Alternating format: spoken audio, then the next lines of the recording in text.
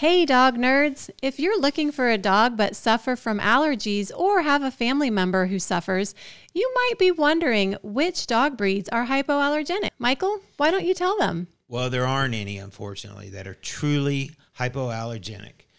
There have been independent, scientific research that's looked into this, and unfortunately, there aren't any. Yeah, that's right. There aren't any truly hypoallergenic dog breeds. And I know we've interviewed some people on this show who've said their breed is hypoallergenic. That is a misnomer. But there are some breeds that are less likely to aggravate those with allergies. Yeah, and I think there's some on this list that we might questionable. Yeah. We'll ask you who have those breeds. So before we talk about the breeds, let's talk about the allergens normally come from dander, which from our research, it attaches to the hair. So you can see why shedding dogs would be more of a problem for people with allergies. But if you do like a quick online search for hypoallergenic dog breeds, you'll find some breeds that will really kind of shock you. Shock you. Yeah, like I know we were shocked. We kind of laughed a little bit too. When you just do a search here, I've got 42 dog breeds listed, and as I'm going through them, some of them make sense, but then lo and behold, I see the Border Terrier. Yeah, I can't imagine. Now we have had people that are friends of ours or our acquaintances that have Border Terriers. Like, hey, my Border Terrier doesn't shed. And I will say that Strider does not shed as much as Finley and Riley. But that's also, I think, because she doesn't seem to have much of an undercoat. Correct. So, but she still sheds. Yeah. And one thing we want to say about all of this is that every single dog is going to be different, right? Mm-hmm. So there's breed standards and things that are typical of certain breeds. But as any of you know who've had more than one of the same breed, personalities, barking, shedding, it's really varies quite a bit. So, So don't always trust the list that comes up from the search engine because, like I said, a lot of terriers on that list, like Cairn Terriers and Welsh Terriers. I know Welshes have a little bit of a different coat, but Scottish Terriers, these guys have undercoats. So for those of you who have like Westies and Scotties, and I want to know, did those dogs shed a lot, like a Border Terrier?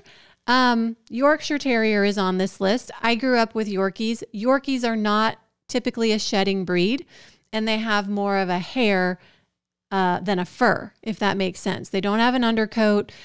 However, in saying that, my best friend in high school, she was allergic to dogs, and she would get agitated sometimes when she came over. Not all the time, but sometimes. So I think a lot of it, too, has to do with the skin. And then the hair distributes the dander in the air when they shed. The skin of the dog or the skin of the person? Skin of the dog. Yeah, I also think based on the study, they said they actually found more dander in the dogs that were hypoallergenic than those that weren't.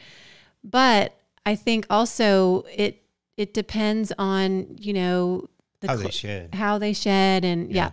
So, if you want to hop over to the AKC, they have a list of dog breeds that are less allergenic. The AKC even also states that there is no true 100% hypoallergenic dog breed or mixes, but there are some that are less allergenic. Some of the most well-known ones, I would say, are poodles, not mixes, not any of these doodles, because they're mixed with other breeds that do have allergens. Right. So purebred poodles, Yorkies, Maltese, Bichon Frises, dogs like that, where they have more of a hair than a fur and an undercoat and all that stuff. So, but just be aware, we worked with somebody who had a Maltese, and I don't know if she was producing an allergen because we're not allergic, but she shed. We would find long, fine white hairs on the chair that she sat on. But some of those breeds are good breeds to look at. Hop on over to the AKC to find a full list of their recommendations, and then just do your searches. Yeah. So, we want you to research your dogs, your breeds, and AKC is just one of the resources you can go to. There's other ones. There's obviously Facebook pages for these different breeds. So I would highly suggest, and I think we would highly suggest, that you really look into that. And if you're prone to allergies, well, what do you do then if you get a Yeah, dog? I think if you're prone to allergies, you've got to go meet these breeds. And if I were somebody who had bad allergies, I would probably not go for a puppy. I would look to adopt an older dog. Like say I decided on a poodle. I would look for like maybe a 2-year-old poodle, go meet the dog and see if I had any reaction to that specific dog. The reason I say that, as much as you want a puppy, what if that puppy's bloodline's a little bit different from the poodle that you met and didn't have a reaction with? Well, not only that, you saying that, you want to meet that puppy where there are no other dogs, because you don't want to influence contaminate the experiment, test area.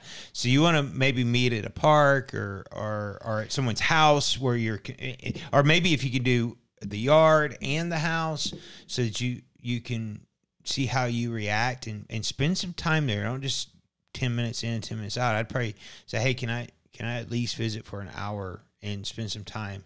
And now you know yourself. So if you're going to break out immediately, what you need to look for.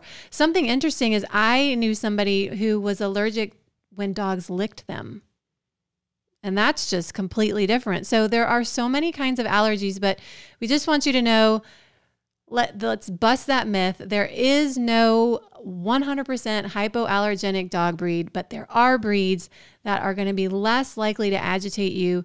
Do your research, go visit the breed. And like Michael said, I think one of the best ways to do your research, join Facebook groups for the breeds you're interested in. Let them know why you want to join, that you don't have the breed, but you want to learn about the breed.